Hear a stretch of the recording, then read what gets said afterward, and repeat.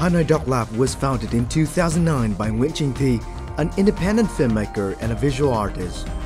With great enthusiasm for filmmaking, she has been working hard to build a community for those who share the same passion and create a space for experimental visual art.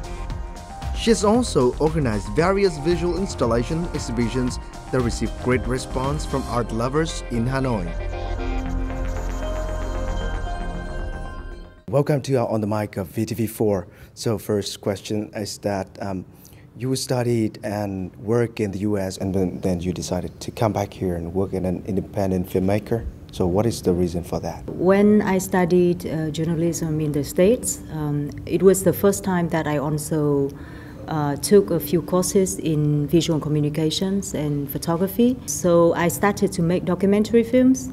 And at that time, I started to really want to come back to Vietnam. You used to work as a journalist. It's a kind of desired career for many people, but then you turn to something else, which is becoming a filmmaker. So can you say something about that? When I came back in 2007, I realized that there started to have here and there a few efforts to train documentary filmmakers and independent filmmakers, and that was something that is just started in Vietnam, and I wanted to help building the community of independent filmmakers. Since you became an independent filmmaker, so how many projects or artworks have you created?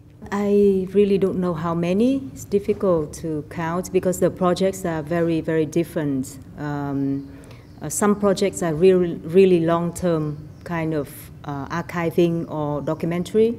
That would take many years. I think in all these projects that I work, it's many of them kind of intertwine or spring out of each other.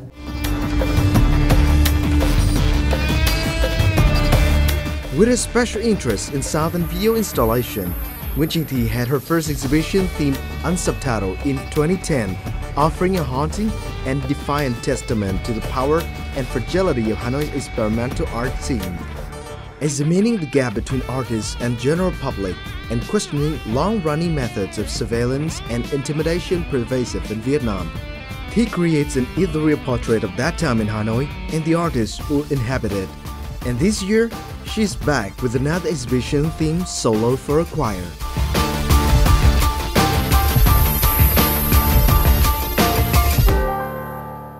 And you just come back with another project, Solo for a Choir. So can you say something about the preparation for this project? We came up with the way of shooting each person separately against the black.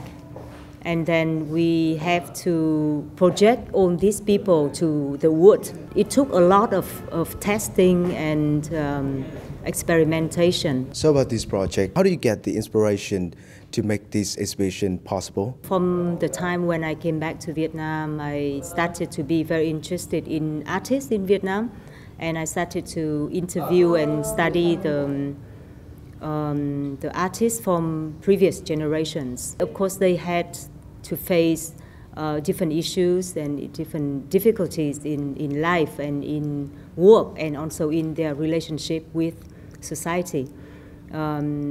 So I compare that to our generation now of artists, and that became a big topic that I'm very interested in. So what is the biggest purpose of this exhibition? What is the message that you want to deliver to the public through this event? When you look at artworks in general and in Vietnam, we feel like between the artwork and the life, even of the artists themselves, there's not much connection. That's why in this work I wanted to eliminate this gap between art and life, or between artists and the audience. Just as in Unsubtitled, within Solo for a Choir, 18 actors and actresses are projected onto life-size silhouette screens scattered throughout the gallery. 4 characters are paired and the rest are on individual black screens. The characters, all seemingly auditioning for a part of the choir of life, that has no set manuscript are caught in personal spaces, contemplating, talking to themselves, fiddling with objects, reading aloud, or just being for long durations. The video combined with performance arts became an experimental theater that amazes every visitor at the event. Talking about experimental art, what can you say about the development of these art scenes in Vietnam in recent years? I can say for my field, video art and moving image, for example, in our center, although it started as a center for documentary films, but when we do the training or when we work with young people there, we always try to encourage them to do something that is more experimental. I can see that their direction or their approach become very, very different, and they became much more oriented towards things that is more individualistic. Now they really prefer to make films that is not so much conventional or kind of like narrative based, but they like to experiment more with the visuals. So that's what I see in the change in the young people. Some people say that experimental artists are facing a lot of difficulties, even more than other artists. So do you agree with this idea? Experimental art usually means non-commercial, and non-commercial means that you cannot make any money. We don't have very good system in Vietnam to support artists who do things that are not commercial. For example, we don't really have grants, funding like in other countries for artists to apply to.